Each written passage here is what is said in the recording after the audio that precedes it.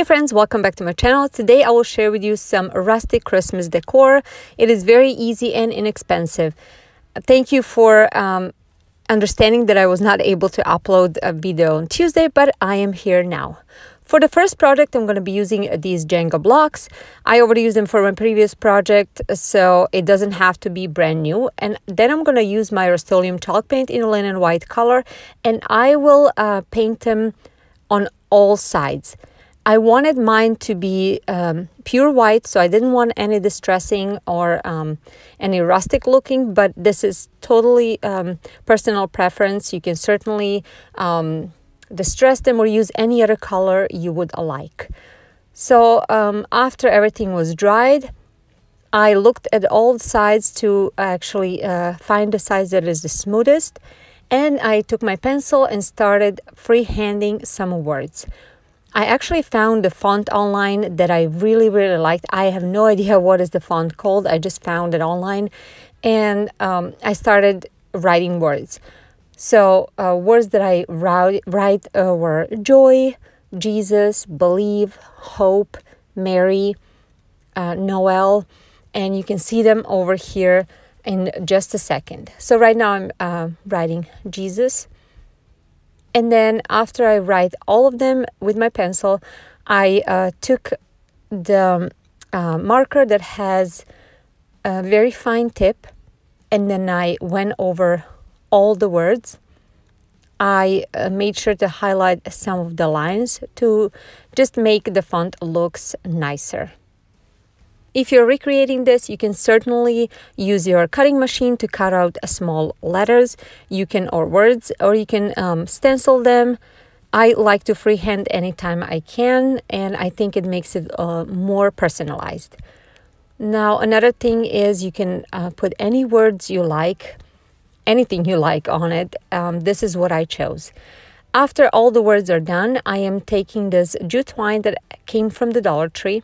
And I will take one of the blocks, and then I will wrap my jute twine on one side of this Jenga block 2 times. Then I'm going to tie it on the top, and then I am going to do the same thing on the other side, leaving a kind of a hoop, maybe 2 inches. But this is also personal preference, how long you want your ornament to be. And I did this to all of my letter ornaments, and that's it. This is very easy project to do. I think it's super cute. I've seen similar ones online that have some beads added, but I really like this one. It kind of looked like some kind of a, I don't know, almost like a present that you can carry around. I don't know, it really speaks to me. I like how it looks on a greenery. I don't have my Christmas tree up because, as you know, I just moved 2 days ago, and as of now we are in our camper. We're having camping adventure because our house is still being built, but and my Christmas tree will be mini this year, so I just wanted to show you how it looks with some greenery. I really like this, and I honestly think something like this would be a perfect present to someone dear to you.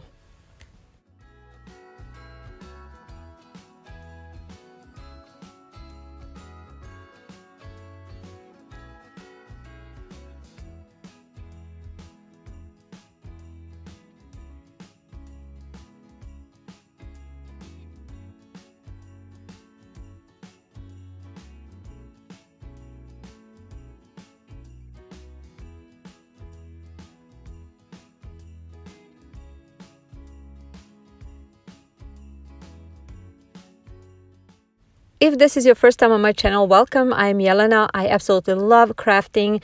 It is my passion. I love doing inexpensive projects, and I like to show you how I make them. If this is something that interests you, I hope you will look around my channel, watch some other videos, and hopefully you will stick around by subscribing to my channel if you're not already part of it. Also, don't forget to click on notification bell on. That is very important, so you get notified when I upload my new video. Also, don't forget to look for me on social media on Pinterest, Instagram, and Facebook. And now project number 2. For this, I'm taking this sign that came from Dollar General. It was only $1, so I'm going to use the back side of it.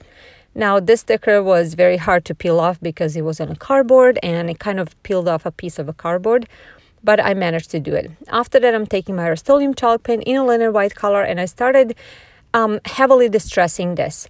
And again, something like this is very personal preference. You can certainly use any color you want. This is what I chose to do. So I made sure everything is kind of covered, but I wanted it to look a little bit distressed and rustic. After everything was completely painted and dried, I took this wired burlap ribbon that I believe that came from the Dollar Tree, and I cut out 3 pieces. Now I made sure that all 3 pieces are different sizes. Actually, 2 from the outside are the same size, and then the one in the middle is a little bit smaller. After I cut them out to size, I decided to fray the edges. So I made sure to pull out just enough that I thought it looks good, maybe like 1/2 inch on all sides.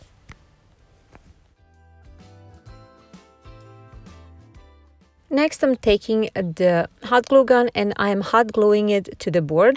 But since this is a wired ribbon, I decided to put the hot glue only down that wire part. I didn't want it to go through the middle because it will show through that burlap. Now I'm taking these 3 craft papers that I got from Hobby Lobby. They're usually 4 for $1. I absolutely love them. And I am going to take this lid and I will draw, or actually trace, the circle. After that, I will, on one part of the circle, I will kind of create a raised part and I will cut all that out. And as you can already tell, this will represent ornament. I did the same thing to 2 other papers. And then after I was done cutting it all out, this is how they looked like. Now I'm going to position all of them in the middle of each ribbon. I will hot glue them with a glue gun. And then when I'm done with that, I am taking this white jute twine that came from the Dollar Tree. And I already cut out 3 little pieces. And they all going to go in the middle like so. So that will represent the hanging part of the ornament, and I used hot glue gun, just a little bit of hot glue, to attach them to my burlap. After I attached all 3 of them, now I will take the same ribbon and I will create a very, very simple bow. I usually make these type of bows that are super simple. It is the type of bow that you make when you tie your shoelaces. So 3 of those mini ones will go in the middle of the top of the ornament, actually, like I'm showing you over here. So I hot glue all 3 of them in one in each ornament.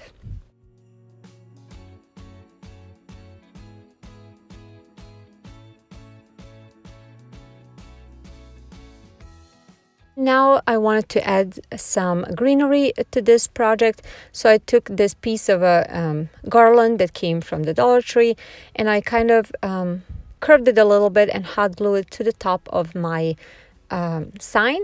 And then I took 2 mini pine cones and then I hot glued them on the top like so. And after that I took my paintbrush that I used earlier with a little bit of white paint and I went over that garland and the pine cones. And that actually completed this project. I really think this is super, super cute, very rustic, and I really like a little pop of color that these ornaments give. I like that this type of project anyone can do. It is very easy, and also you can add any colors that you like, any colors of the ornaments, ribbons, anything that you want to make it your own and fit your decor.